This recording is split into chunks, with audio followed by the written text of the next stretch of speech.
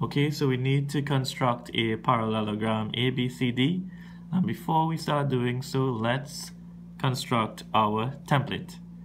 Now again, how do we construct our template? The first length that CSEC gives us, we're going to put that as the base, and the first length that they give us is 8 centimeters.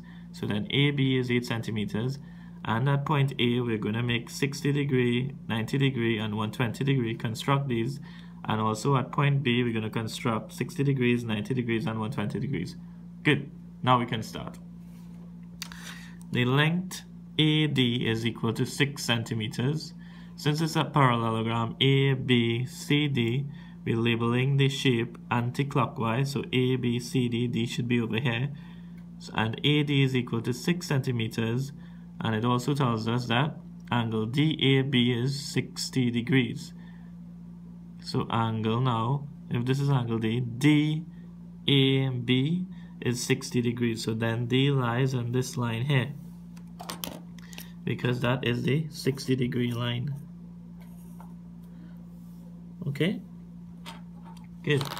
And then they tell us that AD is 6 centimeters.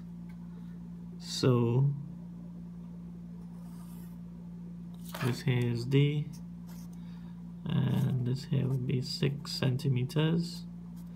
And now we need to draw a line that is parallel to AD. Now if we look at the slant of AD, it makes 60 degrees with the base. Now we know that we had constructed a 120 degree angle here, and we know that for a straight line the angle is 180 degrees.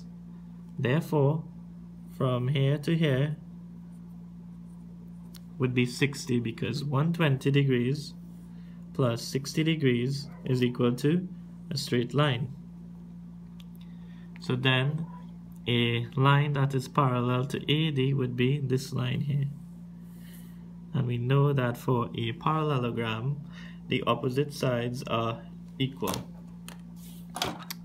So then now we draw 6 centimeters like this, and we label this C, and then we join D and C together to get your parallelogram ABCD, and that's your answer.